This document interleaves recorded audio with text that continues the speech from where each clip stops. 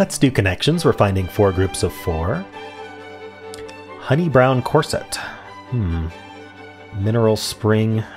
Diabolo. Diabolo. What is that? I know what Diablo is, but not Diabolo. Diabolical? Like, can you, is it things you can add col to the end? Oh, that would be would that be L-I? Okay, I don't think it's that. Let's look for something a little bit more straightforward. Boo-boo, like, you made a mistake or you've been hurt in a minor way.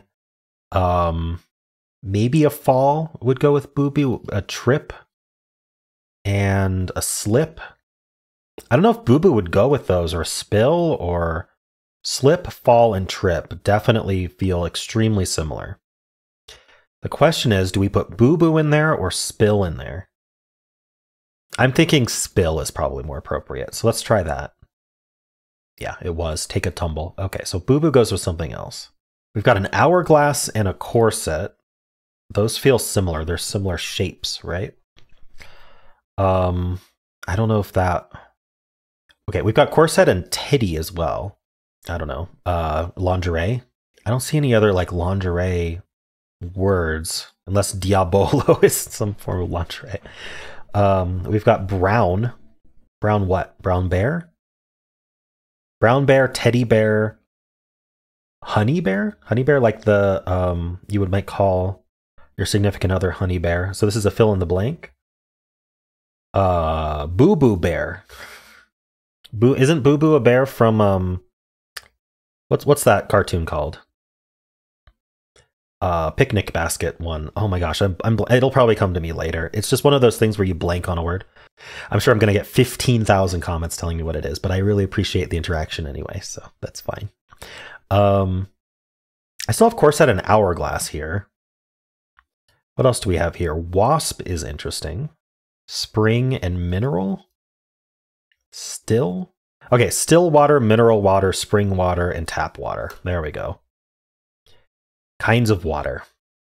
Now, wasp, hourglass, diabolo, and corset.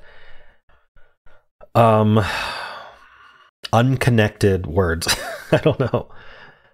Because I felt like hourglass and corset were similar shapes, but I don't think a wasp has a shape like that. Yeah, I have no idea. All right, well, let's find out. Things that are cinched in the middle? I'm going to look up what a diabolo is. Okay, so a diabolo, I guess is how it's pronounced, is the thing with two handles and a string, and it does look like an hourglass. It's like a 2 cones stuck together like that, and then the strings in the middle, and you kind of keep it in the air with your 2 strings going up and down. That's apparently what that is. I don't know why a wasp would be considered cinched in the middle. Anyway, that's, I don't think, I mean, I got the category. I just didn't know that diabolos, and I pronounced it wrong again. Anyway, and wasps were that shape. Anyway, how'd you do? Let's do the mini crossword for Sunday, March 31st, 2024. Let's go. What electric vehicles do without gas? With 5 and 6 across, storybook beginning. It was a dark and stormy night. In the beginning, I don't know. Let's find some crossings. First of all, alphabet ender. Z, unless you're British, or non-American even, then it's Z. Garden statue. Garden statue. A gnome?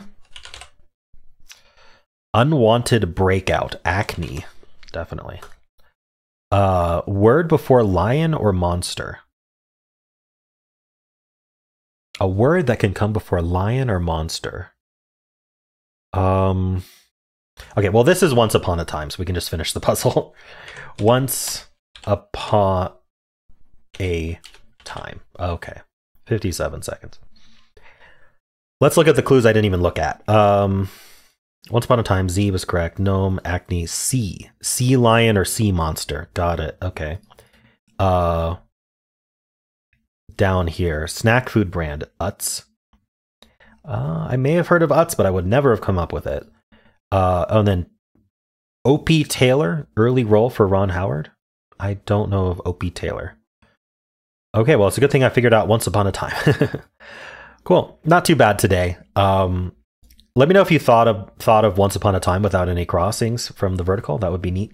I could definitely see plenty of people coming up with that. Let me know if you put Z here. And yeah, how'd you do?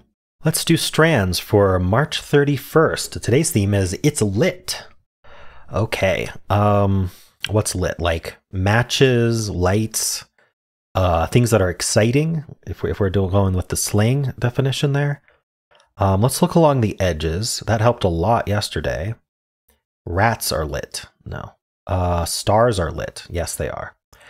Okay, so things that produce light. Maybe illumination might be the spanagram. Do I see that? I see ill. Okay, well, let's think about other things. Fire produces light. Wait, okay, so fire something then, right? It's got to be. Fire fly? There we go. Okay. What else produces light? Like a bulb? Do we have bulb? Surprisingly, oh, we do have bulb. Okay. What else produces light? My monitor. Let's see. What else would they put that produces light? Is the spanagram over here or is it top to bottom? I guess is another question. I see lumen, but it would isolate this ON. But it's probably illumination is here. Wait. Illumin. Hold on. How am I doing this? Illuminome? Like I don't want to isolate these letters. It's over here though. Illumination. Okay. So what is? Oh, it's just. Oh, it's neon. It's neon. I was like, what the heck? Okay, we got the spanagram illumination. We got all of the left side of it. So now we just need the right side of it. Angle. Oh, anglerfish. Anglerfish. And then lantern. They're lucky that it couldn't have also been lanternfish. Interesting. Yeah, okay. Well, let's finish this. Cool. And pretty straightforward one again. Yeah, I don't know. Let me know if this was a struggle because it felt pretty straightforward. Just things that produce light. Lantern, I think anglerfish could have been an issue, and then also seeing fire but not firefly could have been an issue. Maybe thinking something was supposed to go with bulb. But yeah, I mean, I think I did well. How'd you do?